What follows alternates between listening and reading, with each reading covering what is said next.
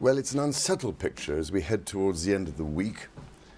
This afternoon it'll be cold, wet and windy across most of Scotland.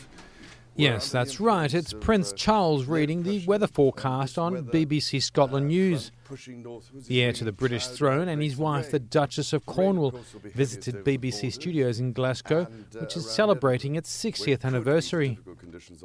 During the visit, Charles was given the opportunity to become an impromptu weatherman. Maybe a few drier interludes over Dumfries House in Ayrshire.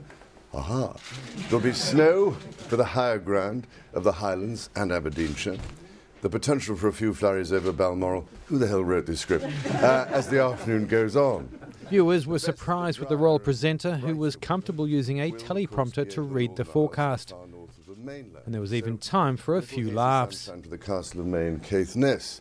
But a cold day everywhere with temperatures of just 8 Celsius and a brisk northeasterly wind. Thank God it isn't a bank holiday. And